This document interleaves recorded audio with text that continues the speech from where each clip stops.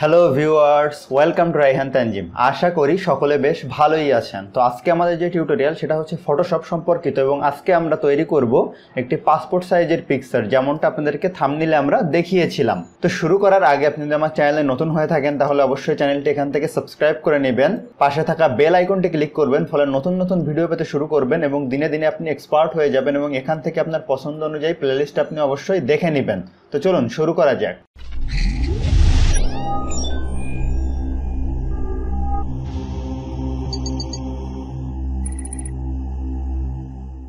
Welcome back. তো ফটোশপে সাধারণত passport সাইজের ছবি ক্রিয়েট করার জন্য বিভিন্নজন বিভিন্ন পদ্ধতি অবলম্বন করে থাকে। অনেকে যেটা করে প্রথমে ক্রপ করে এটাকে রিসাইজ করে নেয়, কিন্তু আমি এরকমটা করব না, সেক্ষেত্রে একটু ভালো হবে। তো আমরা প্রথমে যেটা করব, একটু ক্রপ করে ছবিটা ছোট বড় করে নেই।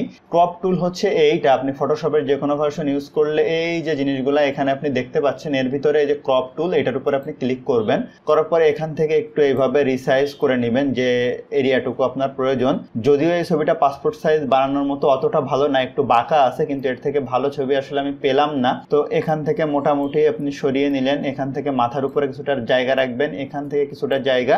এখন যদি আপনি ইন্টার বাটন প্রেস করেন তাহলে মোটামুটি দেখেন ছবির একটা সাইজে চলে আসছে। এখন আমাদের যে কাজ সেটা হচ্ছে ছবিটা একটু ব্রাইটনেস বাড়ানো বা অন্যান্য কাজ করা। এমন কোনো কাজ করবেন না যে এটা করলে আপনার নিজের চেহারা নিজেরই চিনতে অসুবিধা হয়। অনেক ক্ষেত্রে দেখবেন স্টুডিওতে এমন কাজ করে যে এটা কার ছবি বোঝা মুশকিল হয়ে যায়। তো এই টাইপের কাজ না করাই ভালো। আমি এখন কিবোর্ড থেকে কন্ট্রোল+ বাটন প্রেস করে একটু জুম করে নিচ্ছি। নেওয়ার পরে দেখবো মোটামুটি ছবিটা ঠিক আছে। আপনি চাইলে যদি মনে করেন যে আপনার চুলের কালার আর একটু কালো করবেন, সেক্ষেত্রে যেটা করা যেতে পারে সেটা হচ্ছে আপনি ইমেজে যাবেন, যাওয়ার পরে অ্যাডজাস্টমেন্টে যাবেন।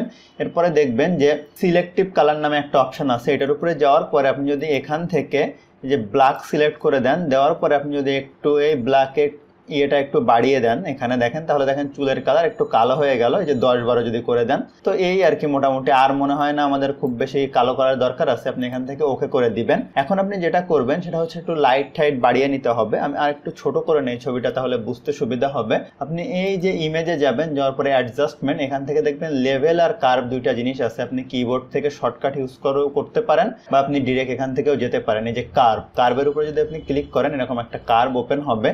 আপনি এখান থেকে দেখে নেবেন যে ছবি যে আমি একটু আলো বাড়িয়ে নিচ্ছি, তাহলে মোটামুটি দেখেন সুন্দর লাগতেছে। আপনি কার্ভটা ধরে এরকম একটু বাড়িয়ে নিয়ে দেখবেন যে কোথায় সুন্দর লাগে। এখানে মোটামুটি দেখেন সুন্দর লাগতেছে। আমি ওকে করে দিলাম। এরপরে কন্ট্রোল-L যে এটা আছে, আমি এখানে বলছিলাম যে লেভেল, আপনি এখান থেকে কিবোর্ড থেকেও করতে পারেন বা এমনিও করতে পারেন। এখান থেকে আপনি একটু বাড়িয়ে কমিয়ে দেখবেন যে কোথায় মোটামুটি সুন্দর লাগতেছে। এগুলা একটু করে এমন করবেন না যে বেশি ফর্সা দেখা যায়, যতটা ফর্সা আপনি না। আমাকে অবশ্য বেশি ফর্সায় দেখা যাচ্ছে, এতটা ফর্সা আমি না। তো মোটামুটি এরকম একটা অবস্থানে থাকলো। এখন আমাদের যে কাজ সেটা হচ্ছে ব্যাকগ্রাউন্ডটা এখান থেকে ফেলে দিতে হবে। এছাড়া আপনাদেরকে আরেকটা জিনিস দেখিয়ে দিই যেটা আপনাদের প্রয়োজন হতে পারে। আমি একটু জুম করে নিলাম। ধরেন আমি চাচ্ছি যে এই যে কালো দাগটা আছে এটা এখান থেকে সরিয়ে দিতে। তার জন্য এই যে অপশনটা আছে এইটা প্যাচ টুল, হ্যাঁ, প্যাচ টুলের উপরে রাইট বাটন ক্লিক করে যে প্যাচ টুল এটার উপরে ক্লিক করবেন। করার পরে যে অঞ্চলটুকু আপনি চেঞ্জ করতে চান এটুকু সিলেক্ট করে এইটা ভালো জায়গায় এখানে এনে ছেড়ে দিবেন। দিলে দেখেন মোটামুটি এই জায়গার সেই কালারটা কিন্তু চলে গেছে। যেমন আমি অন্য আরেকটা জায়গায় যদি করে দেখাইতে চাই আর কোথাও দাগ আছে কিনা সেরকম, আসলে এই যে এখানে দেখেন ছোট্ট একটা দাগ দেখা যাচ্ছে, এইটা যদি সরাইতে চাই এইটা আমি এখান থেকে সিলেক্ট করে নিলাম। নেওয়ার পরে এই সাইডে নিয়ে ছেড়ে দিলাম, দেখেন এই দাগটা এখান থেকে চলে গেল। ঠিক আছে। তো এইভাবে মোটামুটি কোনো দাগ ঠাক থাকলে আপনি চাইলে এখান থেকে সরিয়ে নিতে পারেন। তো এখন আমরা আবার জুম আউট করে নিচ্ছি, ছোট করে নিচ্ছি মোটামুটি এরকম একটা অবস্থানে। এখন আমরা যেটা করব, আমরা এখন পেন টুল সিলেক্ট করে ব্যাকগ্রাউন্ডটা ফেলে দিব। এই যে এখানে অনেকেই আসলে এই টাইপের টুল ইউজ করে ফেলে দেয়, তো ওইটা কতটা ভালো হবে আমি জানি না। পেন টুল দিয়ে মোটামুটি এক্স্যাক্টলি কাজটা করা যায়। তো আপনি যেটা করবেন এখান থেকে পেন টুলটা সিলেক্ট করবেন। করার পরে এই যে এখান থেকে সুন্দর করে জুম করে নেবেন। নেওয়ার পরে আপনার ইচ্ছা অনুযায়ী এখান থেকে আপনি সুন্দর করে সিলেক্ট করবেন। এই যে আমি আপনাদেরকে সিলেক্ট করে দেখাচ্ছি, একটু আস্তে আস্তে সিলেক্ট করবেন তাহলে সুন্দর হবে। এখান থেকে অল্প অল্প করে এই যে আমি এখান থেকে মোটামুটি সিলেক্ট করতেছি। এইভাবে আপনি সিলেক্ট করতে থাকবেন, মাউসের বাটন প্রেস করে করে আপনি যেখানে ক্লিক করবেন সেই এলাকাটুকু এইভাবে আসলে সিলেক্ট হতে থাকবে। তো এইভাবে আপনি পুরো ছবিটা সিলেক্ট করে নেবেন। আমি পুরো ছবিটা সিলেক্ট করে দেখাচ্ছি মোটামুটি অনেকটা। দেখেন একটু দ্রুতই সিলেক্ট করি। এখান থেকে আপনারা আরো এক্স্যাক্টলি সিলেক্ট করার চেষ্টা করবেন। করবেন আমি সরিয়ে নিচ্ছি। নেওয়ার পরে এখান থেকে মাথার উপরেও সিলেক্ট করে নিচ্ছি। বিশেষ করে কানটা সিলেক্ট করার সময় আপনারা বেশ সতর্কতার সহিত করবেন, তা না হলে কান যদি খারাপ দেখা যায় তাহলে হয়তো খারাপ লাগতে পারে। তো আমি অল্প অল্প যদি কোনো জায়গায় আপনার এরকম বেশি পড়ে যায় তো আপনি কন্ট্রোল অল্টার জেড প্রেস করে আবার আগের অবস্থানে ফিরে আসবেন। এখন আমি একটু জুম আউট করে নিই। এখন এই যে সিলেক্ট করলাম, এখান থেকে এই জায়গায় চলে গেলাম, এই জায়গায় ধরলাম, এখানে গিয়ে মিলিয়ে দিলাম। তো দেখেন টোটাল এরিয়াটা সিলেক্ট হয়ে গেছে। এখন আমি যেটা করব, কিবোর্ড থেকে কন্ট্রোল ইন্টার বাটন প্রেস করব, কন্ট্রোল ইন্টার দিলাম। তো দেখেন পুরো এরিয়াটা সিলেক্ট হয়ে গেল। এখন এই অবস্থায় এটা সিলেক্ট থাকুক। এখন আমাদের যে কাজ হবে সেটা হচ্ছে আমরা একটি পাসপোর্ট সাইজের একটি পেজ ওপেন করব। তো নতুন একটি পেজ ওপেন করার জন্য আমরা ফাইলে যাব, যাওয়ার পরে নিউতে যাব, যাওয়ার পরে এখানে আমরা ওয়াইডে দিব হচ্ছে 45 মিলিমিটার আর হাইটে দিব 55 মিলিমিটার। এইটা মোটামুটি বাংলাদেশের জন্য বা বাইরের জন্য স্ট্যান্ডার্ড একটা সাইজ। আর রেজুলেশন দিব 300। আর ব্যাকগ্রাউন্ডে হোয়াইট রাখলে ভালো লাগবে, কেননা এটা হচ্ছে স্ট্যান্ডার্ড, বাইরের দেশেও এটা ইউজ করা হয়ে থাকে। তো আমি এখানে ওকে করে দিব। দেওয়ার পরে ওই ছবিটা এখানে নিয়ে আসবো। তো সেটার জন্য আমরা মুভ টুল ইউজ করব। এই যে মুভ টুল, এটার উপরে ক্লিক করে এটা ধরে নিয়ে আমি এখানে গিয়ে এখানে ছেড়ে দিব। দেওয়ার পরে দেখেন এই পেজে চলে আসছে। এখন আমরা কিবোর্ড থেকে কন্ট্রোল টি বাটন প্রেস করব। করার পরে এটা একটু এদিকে সরিয়ে নিয়ে যাব। যাওয়ার পরে এই যে এটা ছোট করে এটার সাথে অ্যাডজাস্ট করার চেষ্টা করব, মোটামুটি এখানে অ্যাডজাস্ট করার চেষ্টা করব। এইটা হচ্ছে আপনার পাসপোর্ট যে সাইজটা, যদিও এত বড় দেখাচ্ছে কারণ আমি আসলে এখানে বড় করে জুম করে দেখতেছি এই জন্য। তো এইটা এখানে চলে আসলো, আপনি এটা নিচের সাথে লাগিয়ে দিলেন। মাথার উপরে কিছুটা জায়গা আপনি ছেড়ে দিবেন, তাহলে যেটা হবে যে আপনার ছবিটা ভালো হবে, ঠিক আছে। তো আপনি এখন ইন্টার দিয়ে দিলেন। তো দেওয়ার পরে এখন আমাদের যে কাজটা হবে সেটা হচ্ছে যে এই যে সাইডগুলা দেখবেন অনেক শার্প লাগতেছে আপনার, এই যে সাইডগুলা, এই শার্পনেসটা আমাদেরকে একটু কমাতে হবে। তো শার্পনেসটা কমানোর জন্য আমরা যেটা করব, এই যে ব্লাড টুল আছে এটার উপরে ক্লিক করব। করার পরে আমরা একদম একটু ছোট করে নেই ছবিটা। এখান থেকে এই জিনিসটা চারিপাশটা একটু জাস্ট ঘষে দিব। তো তার জন্য আমরা কিবোর্ড থেকে ইন্টারের পাশেই দেখবেন একটা বাটন আছে, সেকেন্ড ব্র্যাকেট এবং থার্ড ব্র্যাকেট যে বাটনটা আছে ওইটা আপনারা ক্লিক করলে দেখবেন যে বামেরটা ক্লিক করলে ছোট হচ্ছে, ডানেরটা ক্লিক করলে বড় হচ্ছে। এই যে আপনার এই ব্রাশটা আপনি চাই, অথবা আপনি এখান থেকে এই যে আপনার ইচ্ছা অনুযায়ী সাইজ ছোট বড় করে নিতে পারেন, ঠিক আছে।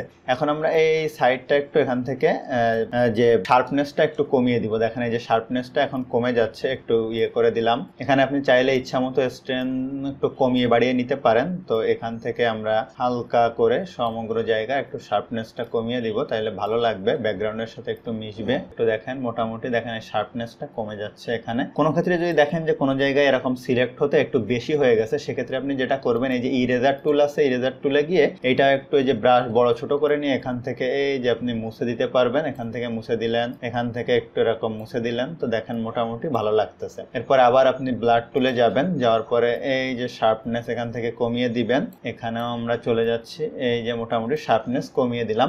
দেখেন এখানেও একটু এক্সট্রা হয়ে গেছে। আপনি এখান থেকে ইরেজার টুলে গিয়ে ব্রাশের সাইজ এখান থেকে ছোট বড় করে নিতে পারেন এই জায়গা থেকে, অথবা কিবোর্ডের যে সেকেন্ড ব্র্যাকেট যেটা আছে ওখান থেকেও ছোট বড় করতে পারেন। এখানে আমি হালকা করে এই যে দেখেন মুছে দিচ্ছি। যদি আপনার বেশি মোছা হয়ে যায় তাহলে কন্ট্রোল অল্টার জেড প্রেস করলে আবার আগের অবস্থানে চলে আসবে। তো আমি আবার একটু এই যে মুছে দিলাম। দেখেন যে মোটামুটি ছবিটা একটা বেশ সুন্দর একটা স্টাইলে পাসপোর্ট সাইজের একটা ছবি হয়ে গেল। তো আপনি যদি এখন চান যে ব্যাকগ্রাউন্ডে অন্য একটা কালার দিতে চান, সেক্ষেত্রে আসলে আপনি কি করবেন, সেটা হচ্ছে এখান থেকে আপনি যে কোনো একটা কালার সিলেক্ট করবেন। ধরেন যে কালারটা আপনার ভালো লাগে, ধরেন এই কালারটা ভালো লাগতেছে। লাগার পরে এখানে দেখেন দুইটা লেয়ার হয়েছে, একটা ব্যাকগ্রাউন্ডের লেয়ার আর একটা হচ্ছে আমরা যে ছবিটা আনছিলাম এই ব্যাকগ্রাউন্ড লেয়ারের উপরে যাবেন। এখন আপনি অল্টার ব্যাক স্পেস প্রেস করবেন, করলে দেখেন এই যে ব্যাকগ্রাউন্ডে কালারটা চলে আসছে। কিন্তু খেয়াল করেন এখানে এক জায়গায় যে সাদা সাদা কালার দেখাচ্ছে যখন আমরা সিলেক্ট করছিলাম। তো এটা সরানোর জন্য আপনি এখান থেকে যে ইরেজার টুলে যাবেন। তো এটা সরানোর জন্য আপনাদেরকে ব্যাকগ্রাউন্ড থেকে এই যে লেয়ার অনে যেতে হবে, অর্থাৎ যেখানে আমরা ছবিটা আনছিলাম। এখন যদি আমি এখান থেকে হালকা করে মুছে দেই, কোন টুলটা দিয়ে মুছছি বুঝতে পারছেন, এই যে আমরা এখানে যে ইরেজার টুল দিয়ে, তাহলে দেখেন মোটামুটি এখন আর কোনো অসুবিধা থাকলো না, বেশ সুন্দর একটি ছবি আমাদের হয়ে গেল। আপনার পছন্দ অনুযায়ী কোনো পেজেও সাজাইতে পারেন বা সেভও করতে পারেন। আপনি এখানে ফাইলে যাবেন, যাওয়ার পরে সেভ অ্যাসে যাবেন, যাওয়ার পরে আপনি যদি ডেস্কটপে সেভ করেন এখানে,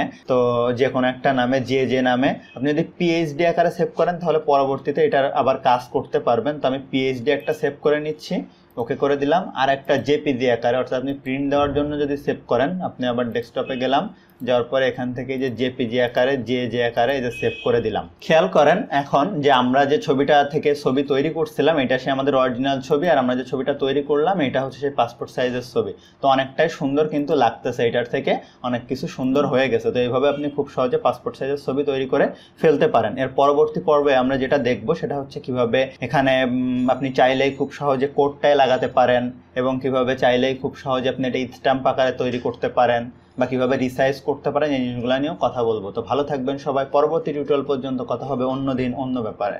নতুন নতুন এবং এক্সাইটিং সব ভিডিও পেতে এখনই চ্যানেলটি এখান থেকে সাবস্ক্রাইব করুন এবং পাশে থাকা বেল আইকনটি ক্লিক করুন এবং নোটিফিকেশন অল করে সেভ করে দিন।